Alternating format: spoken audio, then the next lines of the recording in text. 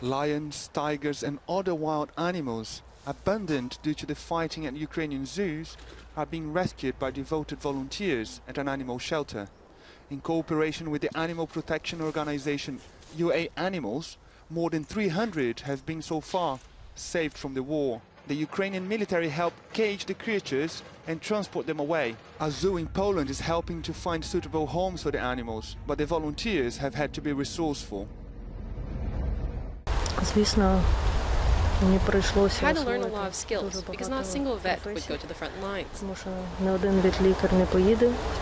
Therefore, I had to learn how to administer an anesthetic myself because animals such as lions, tigers, bears, when they are under stress, it is impossible to take them away.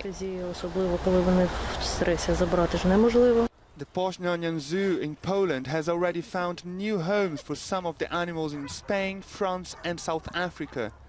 Others have been taken to Western Ukraine, where it's considered to be safer.